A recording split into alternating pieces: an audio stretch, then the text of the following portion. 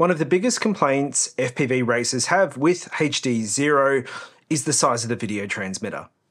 But they also complain that you can't power them by 5 volts like most analog alternatives. This has seen racers choose the Whoop Lite VTX because of its smaller size and ability to be run from any 5-volt pad instead of the dedicated Race 2, even though it can't be mounted to the stack. To solve these specific problems, HD0 have released a new video transmitter that can be powered by any 5-volt pad or HD connector up to 12 volts.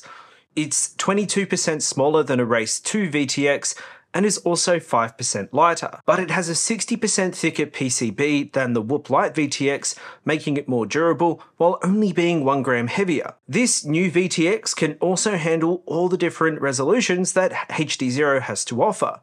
540p at 90 frames per second, the usual 720p at 60 FPS, and of course the new 1080p at 30 frames per second for high resolution. And you're probably wondering what it is. Well, this is the brand new HD0 Race 3 VTX, specifically designed with racers in mind. Let's go and put the Race 3 next to the Race 2. On this existing build, we can see we've got the Race 2 VTX. And if we just pop this over the top, we can just see how much smaller that is in terms of footprint. That is a lot smaller. With the Race 3 VTX, you can power it from a minimum of 4 volts. So ideally, if you've got a 5-volt pad, it's going to work just fine. And you can run it all the way up to 12 volts. So most flight controllers these days are coming out with HD plugs, which can go straight into a HD flight controller.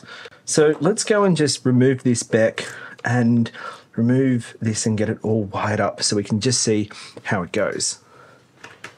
Look at the size difference between the two. That's going to be a lot better on our build. That is a lot cleaner and a lot smaller than before. It is a vast improvement, certainly in terms of size, wiring complexity. Now that that's all connected up, ready to rock and roll, all we need to do is pop out and give it a test. You see all the people doing hand launches where they basically have it in angle mode. So let's try a hand launch where it's in acro.